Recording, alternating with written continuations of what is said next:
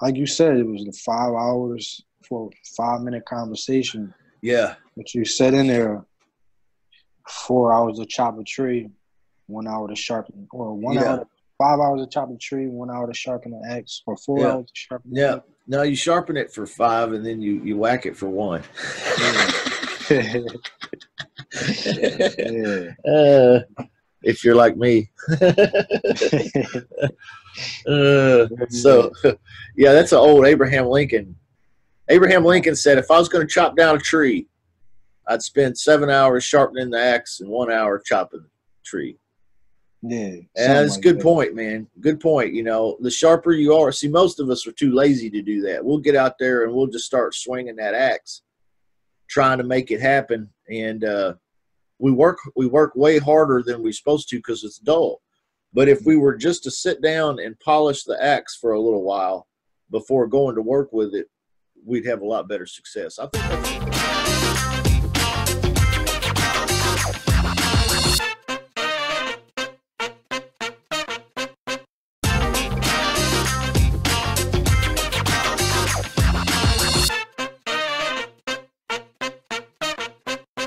What else is going on in your business as far as that co-wholesale deal that you were working in Pittsburgh? You kind of let that one fly because they were getting crazy on you? Yeah, they were crazy from the door. I felt like they were. Honestly, it wasn't an honest deal. It wasn't honest. Yeah. I say that because remember, they initially said we would get 6% of their commission or a percentage of their commission. Yeah. So just the whole language, like, yeah, she ended up trying to play the realtor and the wholesaler at the same time. Just, I don't know if the guy wasn't asking. It just was too much going on with that bill. Yeah. I've had some co-wholesale deals with realtors that I thought ended up being kind of a flaky deal.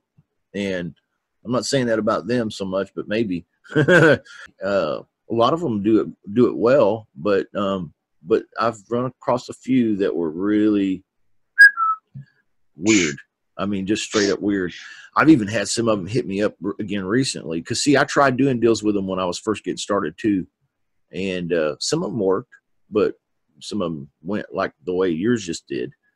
And, you know, you learn who to work with and who not to work with too. You know, chances are you're not going to work with these people again because you had a bad experience with them. That's what they don't get. Unfortunately, they don't get that because they created bad experiences for other people involved in this transaction, that they're never going to do business with them again. And that's a lesson in life and in business for you as well. So don't let that happen to you. Create good experiences for your buyer. Do your best to create a good experience for the homeowner and for anybody else involved, title company people, when you get to that point, you know, because all that's important, man. You want these people to be like, wow, Shan, he was kind of refreshing, you know. You know, I like doing, I'll do more deals with that guy. I mean, yeah, he was straight up, you know, and didn't give me the runaround, you know, and he also didn't try to keep all the money, you know. Yeah. And that's joint venturing. And so, man, good lessons learned there. Well, you're a business owner. You know, you run a business and you want to run it professionally.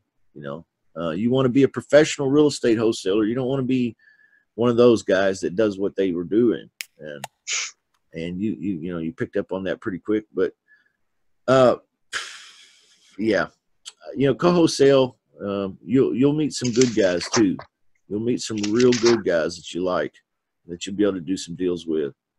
I've got some guys here in town that I just love, man. I trust them. I'd drop my kids off and let them watch them. I mean, if I felt like I needed to and they were willing to. I mean, these dudes are just great. I love them. They're honest guys. They've got deals.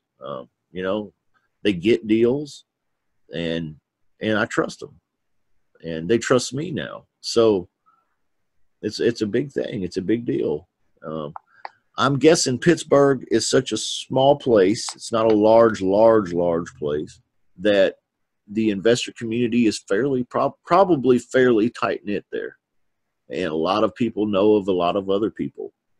So you don't want people going, you want people saying, oh man, you know, have you heard of this Shan guy? Yeah, man, he said he's a new wholesaler here. He's put together a buyer's list, and he's looking for deals. And man, I talked to him. He seemed like a nice guy. I mean, you should hit him up. I think he's getting deals, so you better call him. You want them saying that. You don't want them saying, oh yeah, don't mess with that guy. I mean, last time I talked to him, it was like I felt like he might be one of them scammer guys from Nigeria.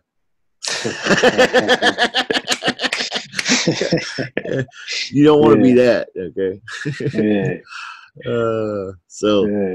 Anyway, so you got your cash buyers list built. Great. You got some marketing going for tenant buyers in that area yet? Nah, that's the only thing that I didn't start. Okay, you want to start that.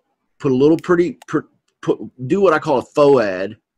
Put a little fake house, fake picture, something old, something irrelevant, but something that looks like it fits the geography.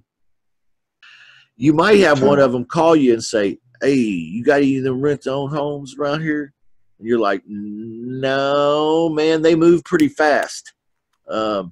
I've got to find out a little more about you, and then we'll see if we can get you into one. But what are you looking for? You looking to own a home? Oh yeah. Well, these require a few things. You got a couple good years of rental history? Yeah. You got some decent jobs, decent income? Yeah. Okay, well, this is going to have a reasonable down payment required kind of thing. What are you working with? Well, we've got $15,000. We just need to get us into something. We just need to find something that we can get into. Now, you got $15,000? Uh-huh. Okay, well, and you're talking about putting $15,000 down, and you just need to find something? Well, what are you looking for, and where? Yeah. You see what I'm talking about? Yeah. So you might have that. That's called reverse. You're doing it in reverse because you got the buyer with the cash first, and then you're going to try to source a deal for them.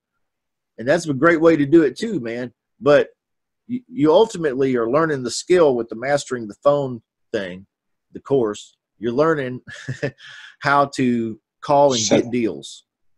And then set the agenda. Yeah, set the agenda, do the qualification, then do the close. But you're learning how to get deals so that you can sell deals off to guys like that. And you've also got a cash buyers list. So honestly, man, I don't know if you can tell, but from my perspective and my experience, you're putting the pieces together to become a full-fledged real estate wholesaler there, because you've got the cash buyers list, fix and flippers, landlords, and cash buyers that you can sell ugly house deals to. And then you also have, the skill set that you're picking up of being able to get deals on the pretty house side by having that conversation. So, man, what can you not do? You see what I'm saying?